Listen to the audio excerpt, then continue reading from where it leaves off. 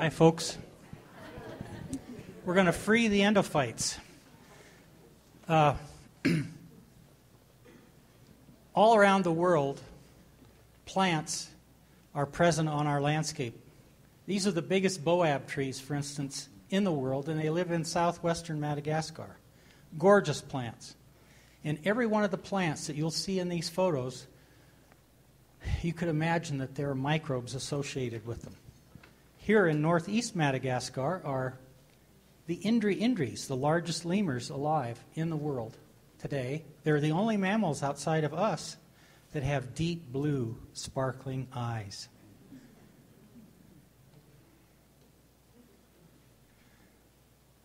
Trees in the Amazon are huge. My wife is shown over here on the far left. Can you imagine? That baby is big.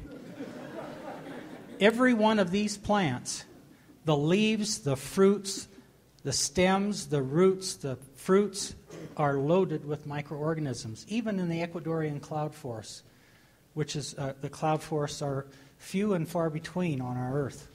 We find endophytes.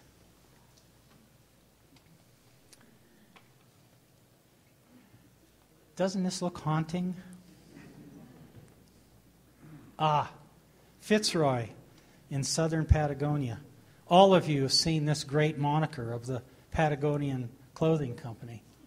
But in every one of these cases, the thing that graces the landscape are the plants. In this case, small, low-flung plants in the foothills as well as climbing up the sides of the mountains. Here, Torres del Paine, a little bit south of Fitzroy, on the Chilean-Argentine border, one of the greatest, most scenic mountain ranges on the entire Earth. Plants have endophytes.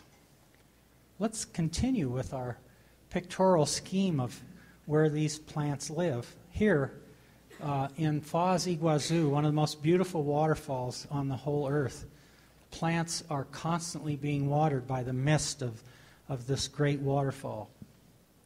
And, of course, other waterfalls also are great places for finding plants. Here in the Indio Maiz in Nicaragua, one of the greatest areas it's a bioreserve, and it's one of the greatest areas in all of Central America. Going up the river in a canoe is a wonderful experience as the holler monkeys come down out of the bush. They do. The bungle bungles in the Kimberleys, representative of a monsoonal rainforest. There's no place on Earth like the bungle bungles. This is something you should be challenged to look up on the internet when you get home. And not to leave out the diptocarp forest of Borneo with the big diptocarp trees, some of which have these cute little orangutans hanging on them. Well, we've shown you some of the places on Earth where we get plants, and we go to places that have high biodiversity, not only for plants, but we expect where there is diversity in plants, there would be diversity in microbes. Here are native women in the highlands of Papua New Guinea. They're not dressing up for me. This is the way they dress every day.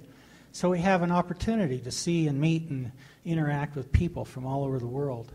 The highest waterfalls on Earth, the Angel Falls in the Tepui lands of Venezuela. See the falls there on the far left? 3,212 feet high. Plants are going and crawling up the sides of the tepuis, and there are even chimneys down in the middle of the tepui. Not to mention also the temperate rainforests of the Earth, of which there aren't many. But here's an example called the Catlins in southeast New Zealand, on the South Island. So imagine every one of these plants is holding a secret. And so we go to the plant, we take a very small piece of the plant, bring it back to the laboratory and say, what's inside of you? And that means going out with your little red hat, taking and cutting a little sample, putting it in a bag, and then plating the plant materials out on auger plates.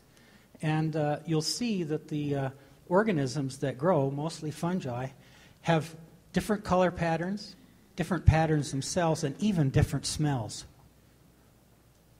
That's what an endophyte is. So here's one of the newest ones that we found. We named it, called Muscoter crispans. It has a crispy-like appearance, that is, it's hyphae, and it makes these cauliflower-like projections from its hyphae. And most importantly, it makes a series of organic molecules that go into the gas phase, and here they are.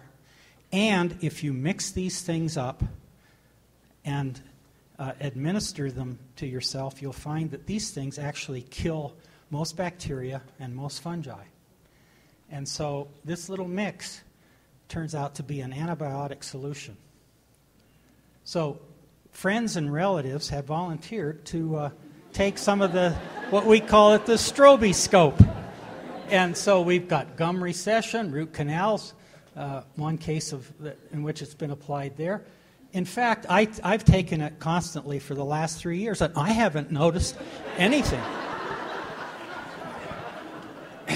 This is one of the best examples of a person who volunteered several years ago with oral candidiasis, a huge case of infection.